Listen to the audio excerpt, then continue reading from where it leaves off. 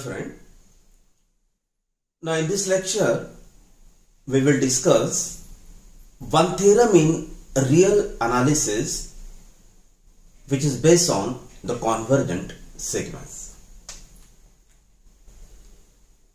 Now see what is the statement of this theorem. To show that non-decreasing sequence which is bounded above, show that it is the convergent sequence. So see what is given in this theorem and what we want to show. We are given some non-decreasing sequence. Non-decreasing sequence means it is also called as an increasing sequence.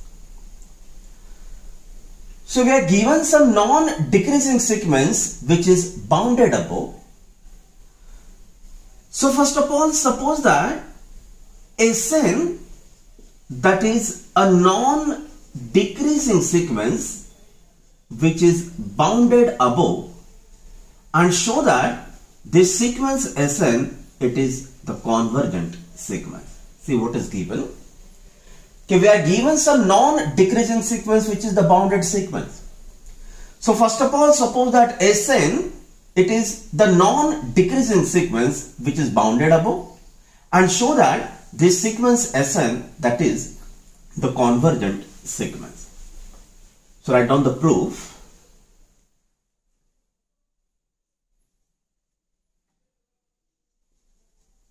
Suppose that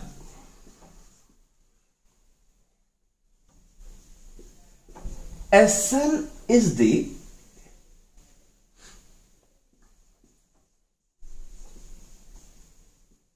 non-decreasing sequence which is bounded above. So this is given. So first of all, suppose that the sequence Sn, that is the non-decreasing sequence, or it is the increasing sequence which is bounded above. Now instead of bounded above, we can simply write it is the bounded sequence. Instead of this bounded above, we can use the word that is the bounded sequence. Now see, we want to show that this sequence Sn, it is the convergent sequence. Now see how to construct this proof. First of all, we consider some set A, that is the collection of infinite term of this sequence. So write down, let A, that is the collection of infinite term of this sequence S1, S2, S3, S4 and so on. So this is subset of R. Now see what is given. If we are given this sequence Sn, it has a bounded above sequence. So because Sn, it is the bounded sequence, so we can say that this A, it is a non-empty bounded set. So right here, therefore, A is a non-empty bounded set or non-empty bounded above. Now see, there is one property, there is one axiom. So what is that axiom? Every non-empty bounded set has a supremum. See what is the axiom? We know this axiom that every non-empty bounded above set has a least upper bound. So use that axiom. Therefore, A has a supremum or the least upper bound, say capital M in R. So see, this is our construction or this is our assumption. So what we assume in this theorem, suppose that sequence Sn, it is the non-decreasing sequence which is the bounded above sequence. We construct some set. What is our construction? Consider the set A as the infinite collection of this term of sequence that is subset of R, and because Sn it is the bounded above sequence, so we can say that this set A, that is a non-empty bounded above set. Now there is one action that every non-empty bounded above set has the supremum. So according to that axiom, we can write here that it has a supremum or the least upper bound, say capital N in R. So this is our first step. Now see what is the second step.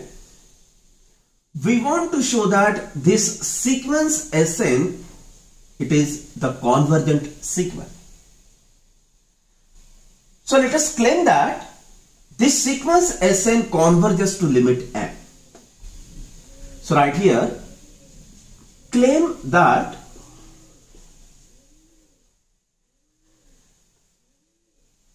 or write like this. We have to show that this sequence Sn is the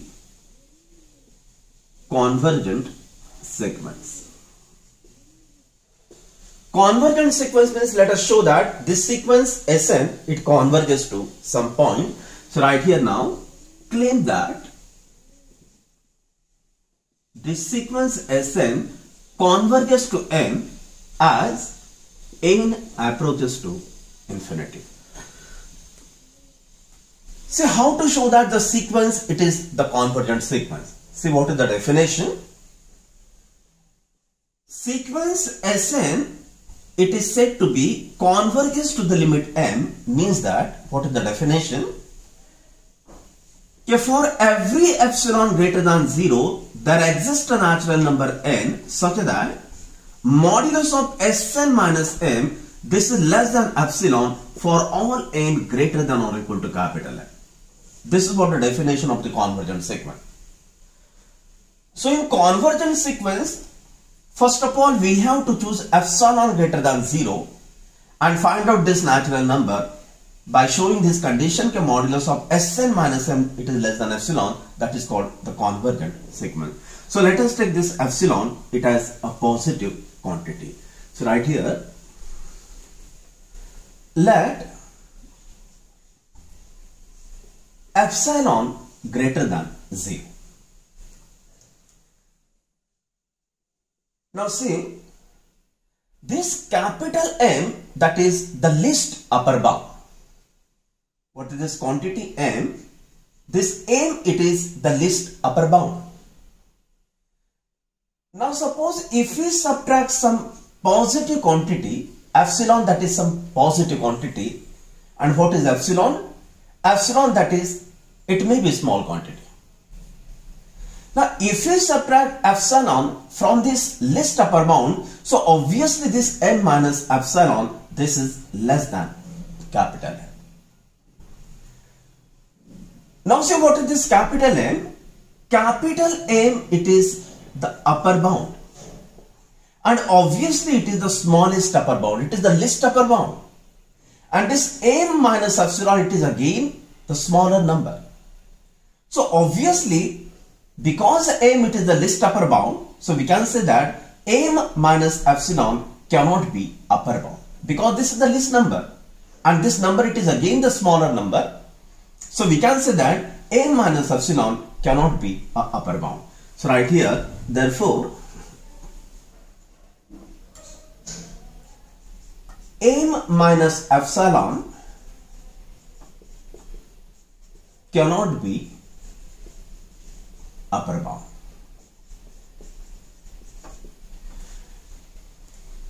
Now see what is the definition of the upper bound.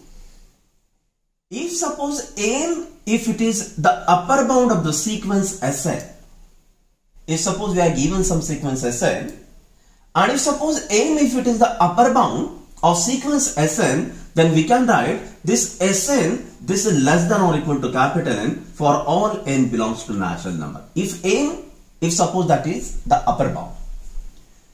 Now M minus epsilon, this is not the upper bound. That means there exists some term of sequence which is greater than this M minus epsilon, because this is not the upper bound. If M is the upper bound, then we have this condition. all the term of the sequence it is less than or equal to m. Because n minus epsilon, this is not the upper bound. This is not the upper bound means there exists some term of sequence which is greater than this number n minus epsilon.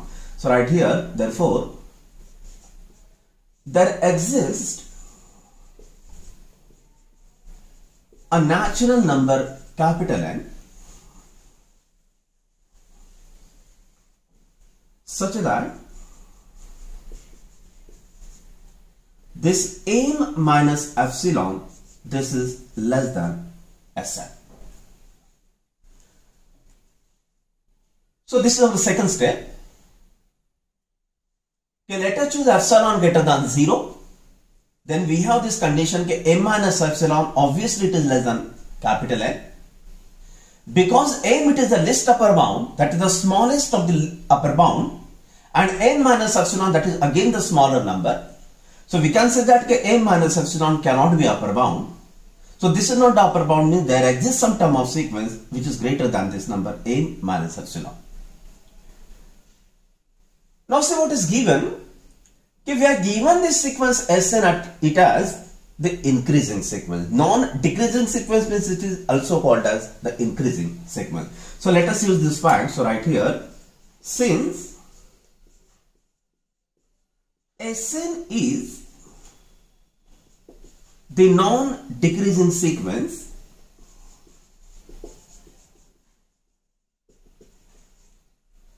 non-decreasing sequence means it is the increasing sequence. So what is the condition for increasing sequence? Therefore, for small n greater than or equal to capital N, we have this condition that Sn, this is greater than or equal to Sn, this is greater than or equal to S of capital N.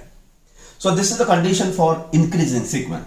Okay, if we take small n greater than or equal to capital N, then we have this condition that Sn, this is greater than or equal to Sn. Now from this equation, this Sn, this is greater than m minus epsilon. So we can write like this, that is Sn greater than or equal to S capital N, and this Sn, this is greater than this number m minus epsilon.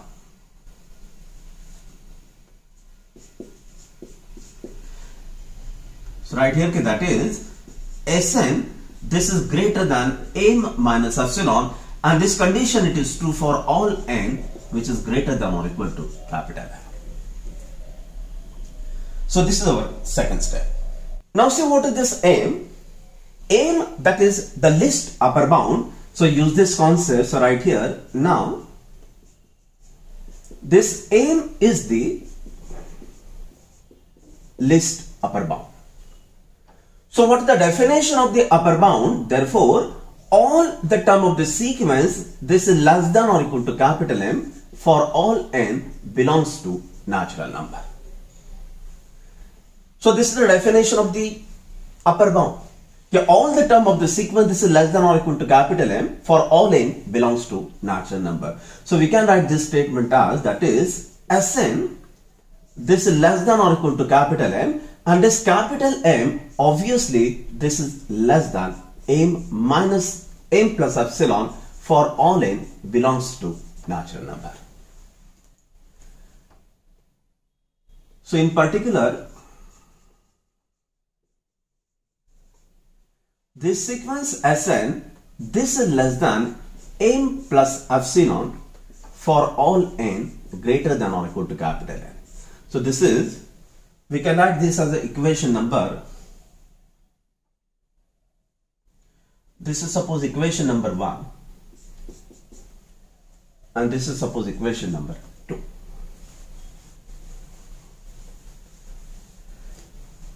So combine this equation 1 and 2. So right here, therefore,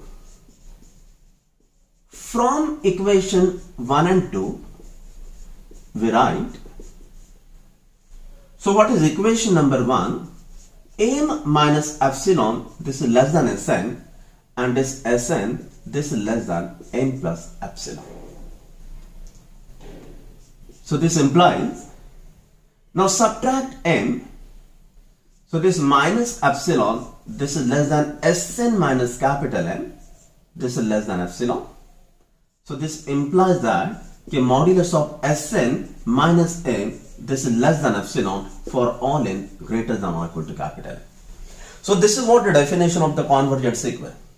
Okay, we have shown that for epsilon greater than 0, there exists a certain natural number n. Having this condition के modulus of Sn minus m less than epsilon, so we can write the sequence Sn, it is the convergent sequence. So write down the conclusion कि therefore the sequence Sn is the convergent sequence. So this is the proof of the given theorem. So see what is the statement of the given theorem. If suppose we are given some non-decreasing sequence which is the bounded double sequence, then it is always the convergent sequence. So thank you for watching.